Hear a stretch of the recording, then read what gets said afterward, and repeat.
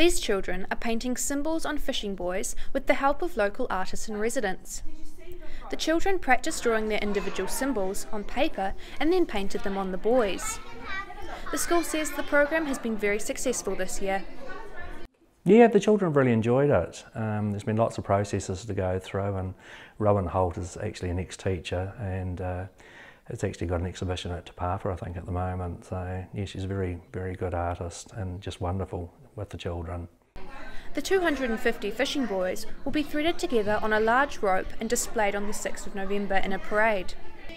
The children are encouraged to paint symbols that mean something to them. I like painting.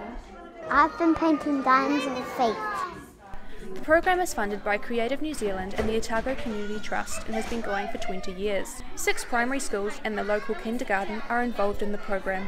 Siobhan Watson, The South Today.